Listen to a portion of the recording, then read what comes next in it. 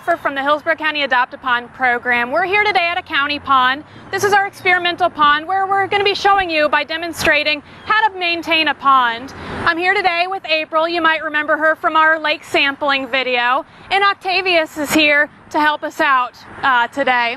So we're going to be walking around. We're going to first do a pond walk around the pond to identify what plants we need to worry about maintaining. So let's take a walk around. Come on, guys.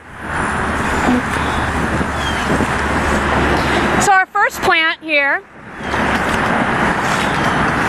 is Primrose Willow. In this plant you can see the long leaves. Looks like a willow tree, and they're kind of hairy. And we also have another distinguishing feature is the yellow flowers. There's 4 petals to the flower, and that's another indication that this is Primrose Willow. This is an invasive plant, so we're going to have this as be something that we're going to be pulling out of the pond today. Okay. So let's see what else is in here.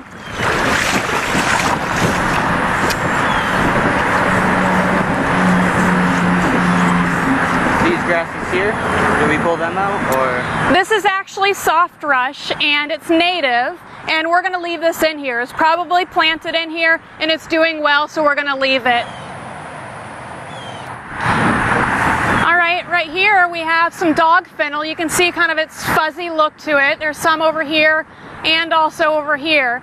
This is a plant that it can be a nuisance, so this is going to be something that we're going to end up pulling out of the pond or the shoreline over here, as well as the other nuisance plants.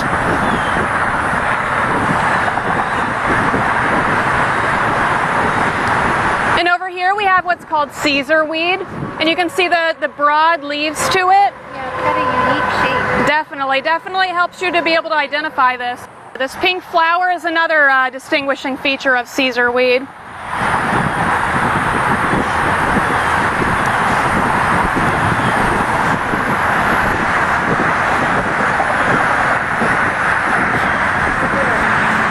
So we have some sedges in here, just a variety of them. We're going to leave those in there. They're fine to keep in the pond. Are they rooted to the ground? Yes, they are actually rooted into the ground. Okay. What we have over here, this is called Smartweed, and you can see the white flowers on it. It also actually has a peppery taste if you end up trying it a little bit. You just don't want to be eating too much of it. And that's native. We're going to leave that in here. You might normally find it a little bit higher on the shoreline, more at the water's edge, but because the water level's so high right now, you're seeing it a little bit deeper in the pond. The plant behind it, that pink thing on it, what is that? That's a good question. That's actually apple snail eggs, and it's from the exotic apple snail. That's why it has that deep red pink color to it. We don't want those in here because those apple snails end up eating the food, eating all the plants in here. So not only do you get the damage to the plants, but it also eats the food of the native apple snail. So it will deplete that population. So we want to be able to get rid of that. Okay. What we're going to end up doing with those is we're going to scrape them along with our maintenance. We're going to scrape those off the plant as well. Should we use gloves? You don't need to worry about using gloves. You can just use your hand to kind of peel them off, let them fall in the water, and that'll kill the eggs. So if we wouldn't do that, they would kind of turn out like Octavius Jr.? Yes, actually, it would. That's actually an adult apple snail. And we want to be able to get rid of those too, because those are what's producing those eggs. So we want to try to get rid of those as well. And there's a couple ways that you can do that. What you can do is you can collect them as you're going around in the pond, put them in a bag and stick them in your freezer, and they'll die that way. Otherwise, what you can do is get rid of them a little bit quicker by basically putting them on the ground and stomping on them. Well, I'll save this one. Okay, keep it for now.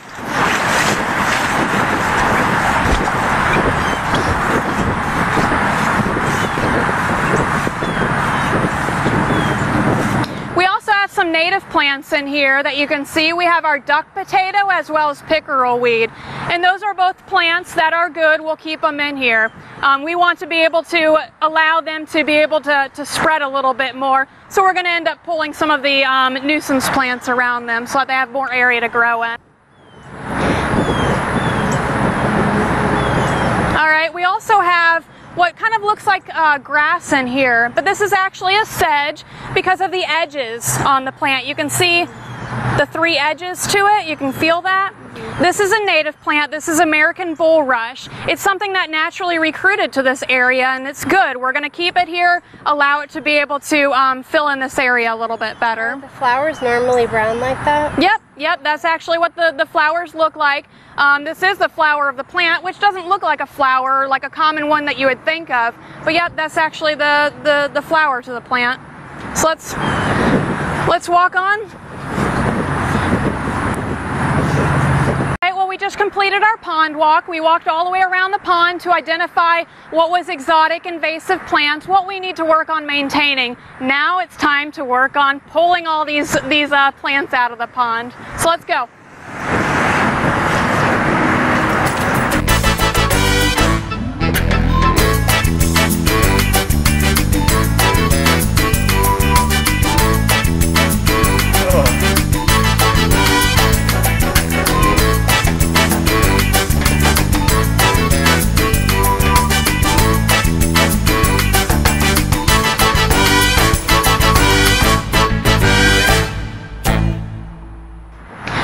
Guys, well, we just finished our pond maintenance day. It only took us about 30 minutes with just a few of us people here pulling out all the invasive plants.